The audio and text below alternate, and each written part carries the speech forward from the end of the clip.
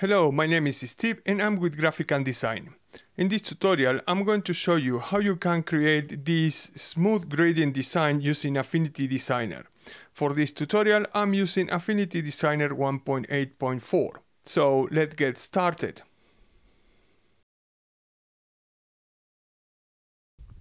Perfect. Before we start, we need to create a new document. For that, we go to File, New. And I'm going to use my 1920 by 1080 preset like always do, but you can use any design that you want. Like always, if I right click is green, if I left click is red, and any keys you can see them in any key combinations that I press, you can see them in the bottom left corner. Okay, the first thing is I'm going to select my color scheme. For that, I'm going to create some swatches, and to do that, it's very simple. You just create a square, and I'm going to give it a color, something like this. Obviously, you can choose any kind of colors that actually match each other, or so I'm going to create two more swatches like this, a square, sorry, and what I'm going to do is I'm going to change this one for something bluish. I think it's something they will be fine, and this one I make a little bit pinkish. We can do something like that. Perfect. So now what we can do is we can create swatches from these three rectangles, sorry. So let's come here to our right, and I got my swatches panel already selected there. And if you go to the top there, that icon, there is like a 3 or 4 lines, you can click in there and you can select create palette from document, and I'm going to select as application palette.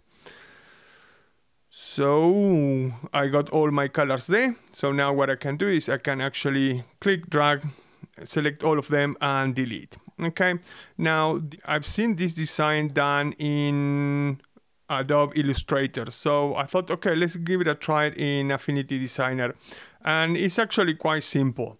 So let's get to it. So I'm going to select my ellipse tool. I'm going to hold Command Shift, click and drag to create a perfect circle.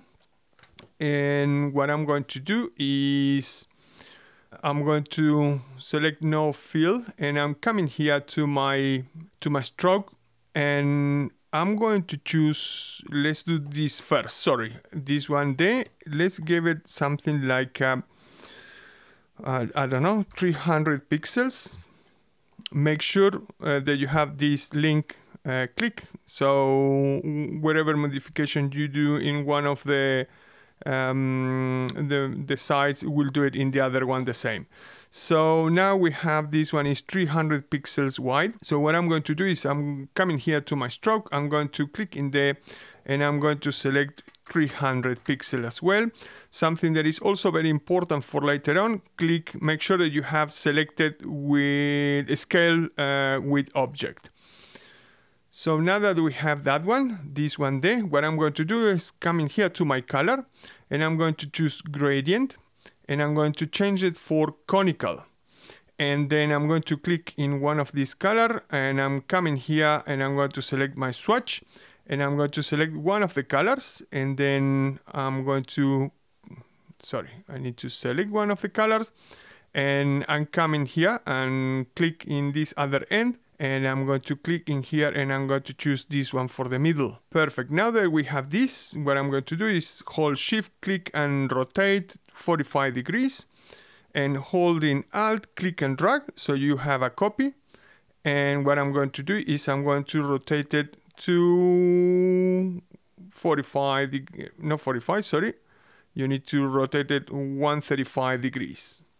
So now this is the a little bit tricky part, that you need to align these in such a way that basically are both centered. Let me see if I can do this and center them, and they will be fine. And then I can click this one and drag it down.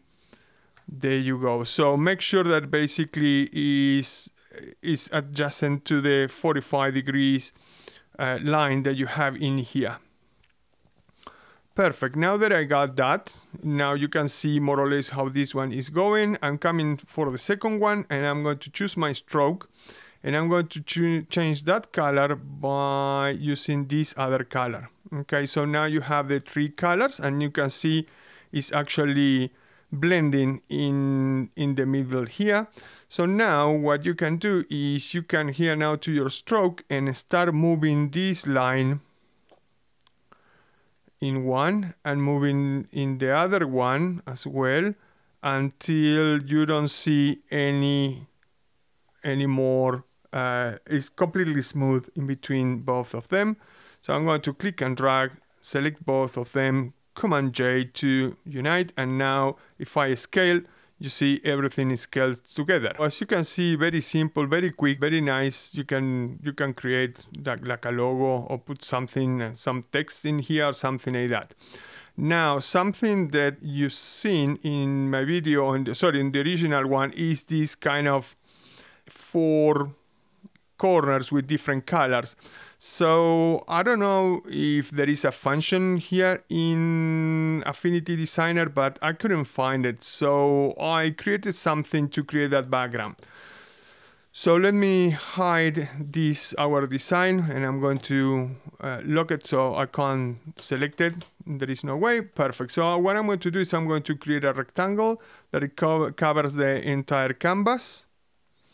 Let's change this one for nothing day, and obviously this one just a color. This one, come on, I said nothing day. And now this one, my rectangle. So I'm going to make sure that it covers the entire canvas. So what I'm going to do is I'm going to select first my fill tool, and I'm going to create a gradient, something like this. You can use something like this, and I'm going to move it a little bit there.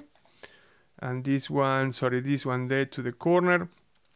I'm going to leave it in linear, and I'm going to choose, for example, that one there. We can choose that one, and let's make it this pinkish there. You can change a little bit these colors if you want. Later on, you can use from swatches, let me see there, and make it a little bit, for example, a little bit stronger. And I can move this one a little bit somewhere there. Now what I'm going to do is here on my tools, I'm going to choose my transparency tool, and I'm going to create something like this as well.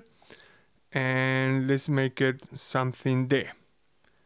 Perfect. So now that we have this one, what I'm going to do is I'm going to select, Command J to duplicate, come in here to the top, and I'm going to flip it horizontally.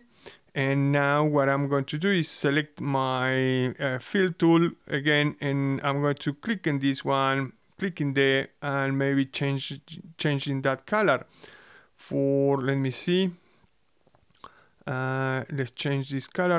We can use the swatches, and let's use, let me see, this one there, and in this one we can use something, this one.